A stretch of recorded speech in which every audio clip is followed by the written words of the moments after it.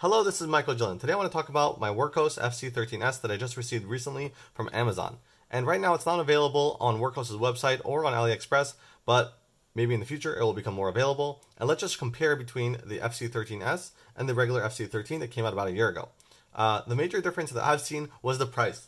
The FC13 right now is $47 with 30% off, and the FC13S is actually $24 with 10% off. So it comes out to like a $10 to $15 difference.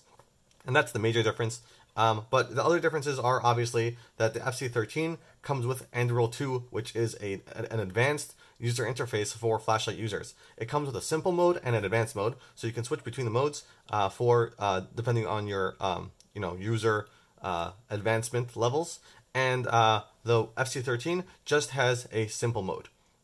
So simple UI user interface. And for more simple users, this will probably be more beneficial, but you can always have the simple user interface on the FC13 and it'll still work the same way.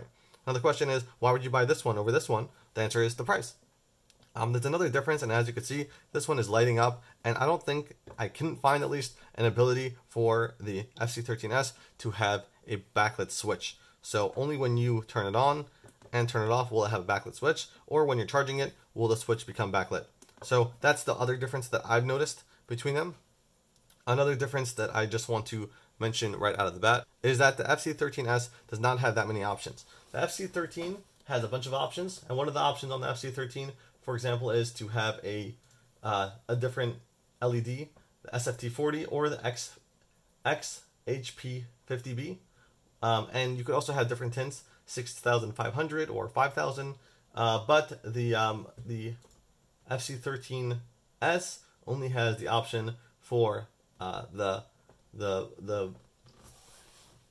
5000K tint, and only has the option of the LED of the XHP50B. So you could only get that LED in the S, whereas you can choose on this one. Again, if you're a simple user, that won't make a difference to you.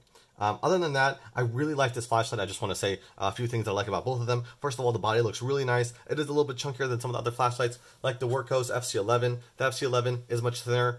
Even if you're using the long tube, it is going to be thinner, but the FC13 is a little bit chunkier on the top.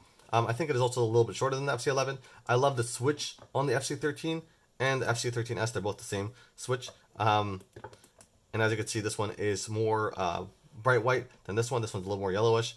They both don't have a magnet, which is something that I don't appreciate. You could also make both of them shorter to the 18650 instead of the 18650. They both use 18650 batteries. They both have a dual reversible clip, and they're both basically the same in all other manners. I really like the orange bezel on both of them. That's really nice. And honestly, I highly recommend this flashlight. I love this flashlight. This is always my go-to flashlight, and I just like the switch. I guess the switch is just amazing on this. Other than that, I just want to say I like this flashlight, and whichever one you choose, you'll be happy. If you're a simple user and you don't have the money to spend, for sure this is more worth it at $22. And if you want to spend a little more money, then for sure this is a good option. I love this. You could also get a magnetic tail cap if you want and put it on. It costs a little more, but I think it's worth it to have a magnet on it. And thanks for watching. I hope this helped you make your decision.